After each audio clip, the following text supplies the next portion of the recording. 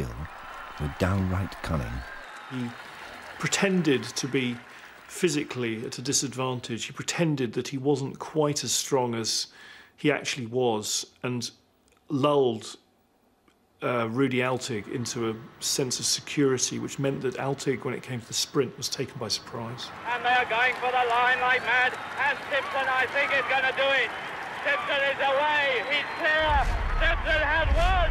Simpson has won the World Championship, the first time ever by a Great Britain rider. Il a eu ce fameux maillot arc-en-ciel, et c'est certainement le sommet de sa carrière. Il entrait dans le club des coureurs les plus richement payés. Il était dans le top 10.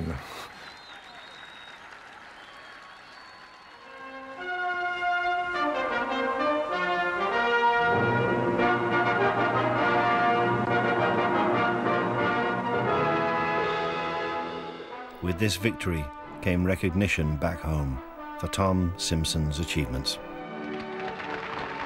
The person that you voted Sports View's Personality of 1965, he sprinted away with it, world champion cyclist Tommy Simpson.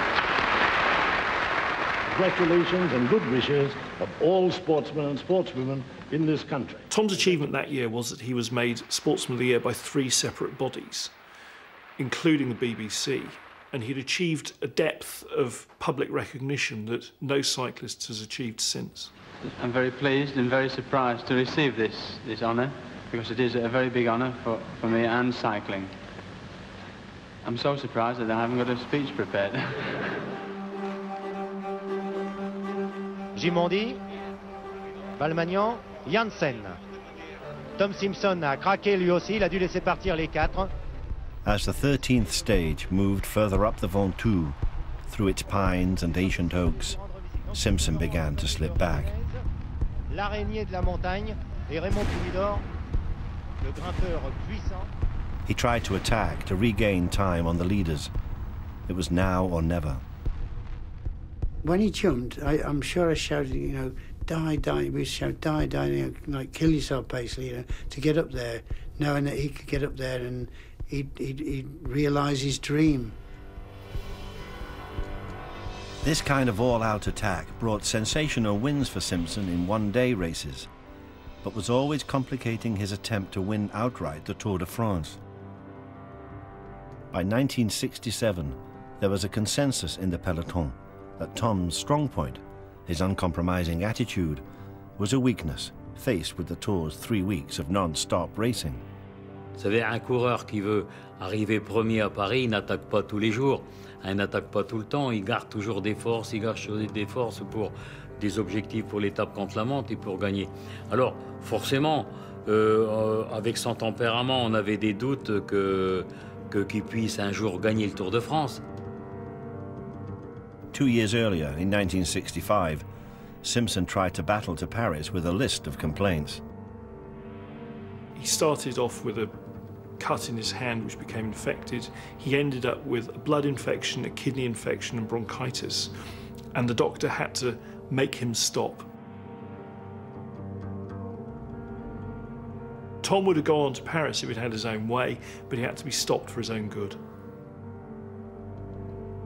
In 1966, he rode wearing the rainbow jersey, but crashed during an all-important mountain stage. He attacked on the biggest alpine stage. He was in a good position when he was hit by a car in descent and fell off. The next day, against doctor's orders, he continued until he realised that there was no point in going on because he'd cut his arms so badly that he actually couldn't hold on to the handlebars, he couldn't brake, and there was a major mountain descent coming up.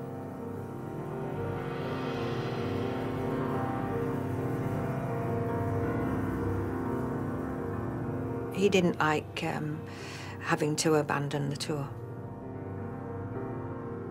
Now, in defeat, another side of Tom Simpson was revealed. He went very into himself, very quiet, and didn't, you know, didn't talk very much. And I knew that, you know, we just had to sort of let him come round. and treat him gently. Perdre et abandonner, pour un coureur normal, c'est un petit accident. Mais pour un champion, pour un homme d'exception, c'est quelque chose d'insupportable. Tom must have felt an enormous frustration with the Tour. He was an immensely competitive man. The fact that he couldn't improve on his incredible performance in 1962 must have eaten away at him.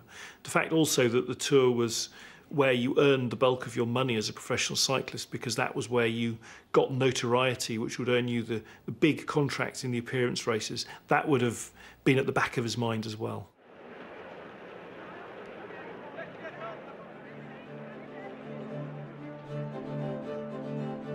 Ce deuxième groupe avec Johnny Schlecht qui, lui, s'était reprécipité vers l'avant, c'est Van Closter, Tom Simpson, Lothar. As Simpson's first attack on the Ventoux failed, he dropped further back to a second group. Lucien Aymar qui ce matin... Even before the 67 Tour and this 13th stage, there was concern in the peloton that the ways and means which would help Simpson achieve glory might also consume him. Dans les derniers mois de son existence, avant le drame du Ventoux, certains coureurs commençaient à s'étonner de son changement de comportement. Roger Pingeon, qui a gagné le Tour de France cette année-là, dit qu'il commençait à exagérer. Michel Nedelec, qui était un autre coureur du groupe Peugeot qui l'accompagnait dans le Critérium, raconte que Simpson, les derniers mois, manquait de lucidité, qu'il avait tendance à abuser un peu des produits dopants. Avant que nous ne quittions plus le peloton de tête dans les derniers kilomètres de l'ascension. Now, here on the Ventoux, in front of Lucien Aymar, was the evidence.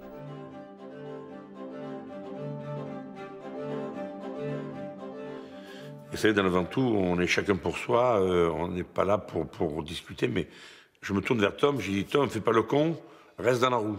Parce que je l'aimais bien, Tom, donc reste dans ma roue, donc je le protégeais pour aller, j'assumais j'assumais la vitesse pour monter. Et la deuxième fois, il a encore attaqué. Alors j'ai dit, mais reste tranquille, Tom, on va limiter les dégâts. Et puis il y a des gens qui me passaient des bidons pour boire, et j'ai tendu deux fois le bidon. Il m'a jamais répondu, il montait comme ça, comme l'automate.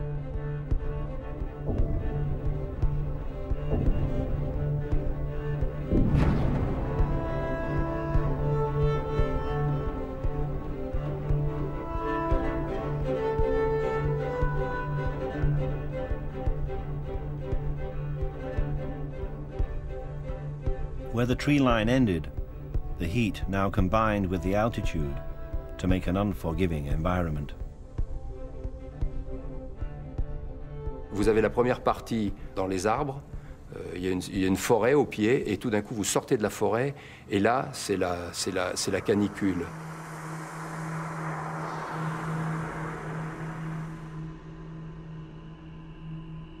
C'est une sorte de cauchemar, c'est-à-dire c'est un paysage lunaire. Une caillasse blanche, les pierres qui réfléchissent aussi le soleil. La chaleur est écrasante, c'est une chaleur un peu crématoire.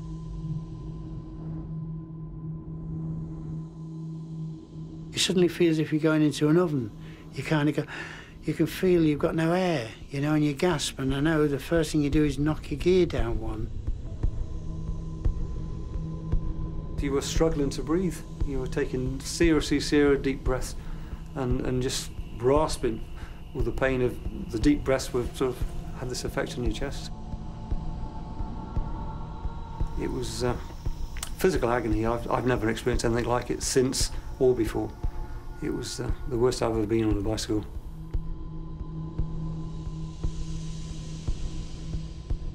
Then you saw the observatory in the distance. That was another 5 or 6 k's to go.